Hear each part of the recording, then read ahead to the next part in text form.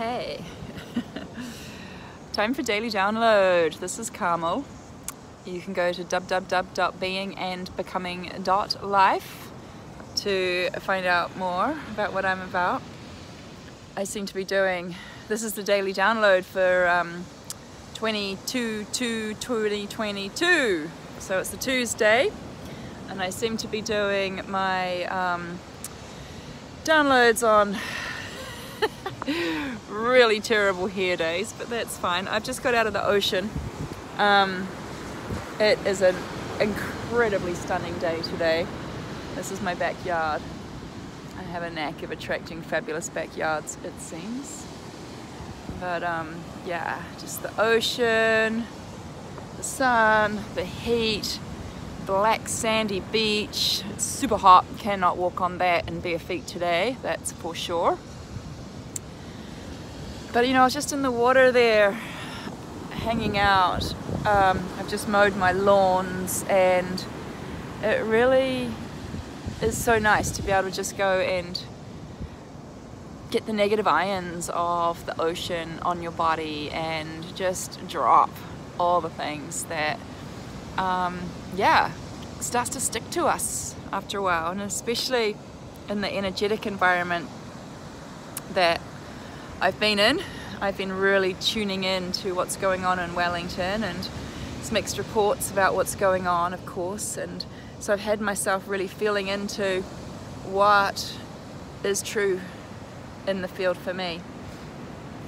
And I've had an uneasy feeling since last night, and it turns out dawn raids are happening down in Wellington, and I'm in two minds, and I have always been in two minds about the effectiveness of protesting.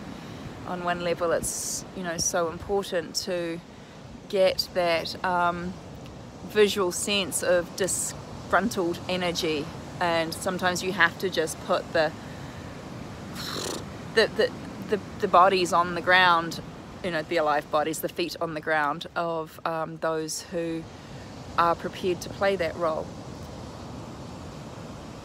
It's such a huge part of how transition and change starts to happen, and how real transformation starts to happen. Because if you don't see it in the physical world, then for so many people it's just not happening.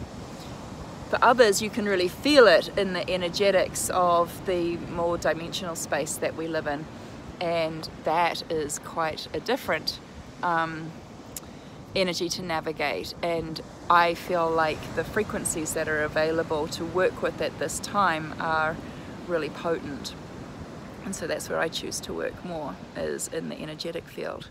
And that means I need to go and cleanse my space, my physical body, from the Klingons of the energy from the field there in the likes of the ocean and nature. You know, nature is my government after all, so I bow down to the government of nature and how it governs the cycles of my own being. But while I was out there today, you know, I was sort of thinking today was the day I was going to drive down to Parliament and hang out and offer my services in whatever way I could. And yesterday and over the weekend, I just had this feeling that no, that's not my call. And even though I'd arranged clients to shift from now to the end of the week, and I had the day free to go down there, I was just like, no, that's not where I'm best needed. And so I've been in the ocean and feeling into, you know, what is important, what's okay, and instead there's this uneasiness inside my being. And so I have to go through a process within myself to discern what's mine, what's somebody else's or a group of someone else's, and what's collective or planetary.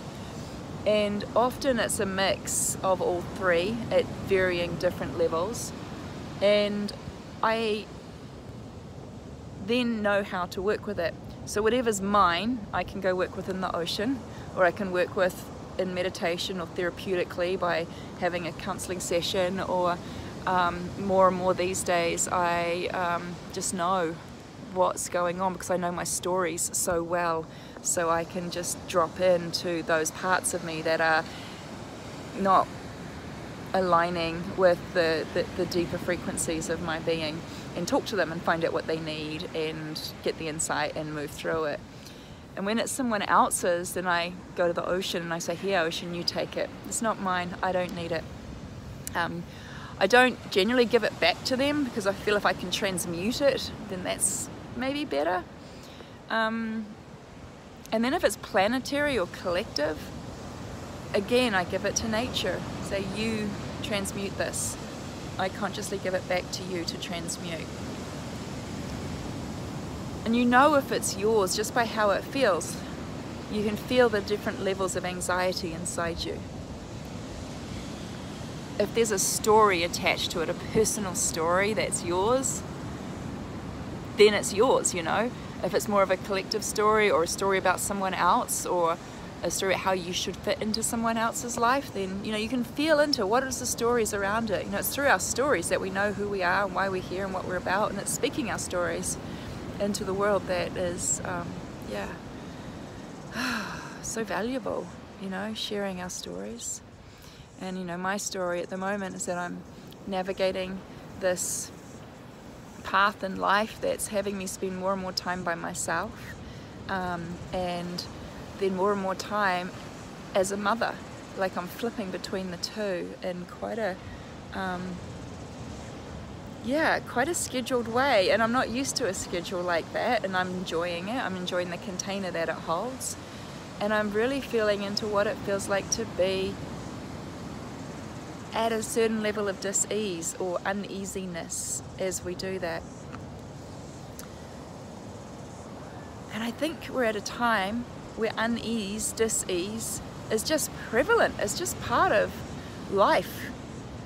And instead of pushing it away and rejecting it, or resisting it, not wanting it, or judging it as wrong, or I'm not good enough, or I'm not doing it right, or any of the things that we might go to with it, we can instead go, I'm not either accepting this or rejecting it. I'm just going to be with it. I'm just here with it in this moment and feeling it. And so what is good about this moment? Well, fuck, there's plenty of good things about this moment. You know, and it doesn't really matter. You don't have to be sitting on an incredible beach to appreciate this now moment. You can be in any situation and just drop into this now moment. Feel your heart beating. Feel where you're at, and let the parts of you that feel uneasy know that they're loved, they're taken care of. Their needs can be serviced from inside. What do they need? Do they need your inner mother to show up? Do they need your inner father to show up?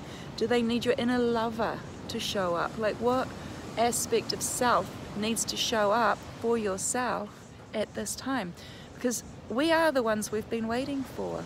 We are the sovereign beings who showed up at this time with the frequencies that we've got and the codes that we're unraveling from the instructions within ourselves to activate exactly what we need.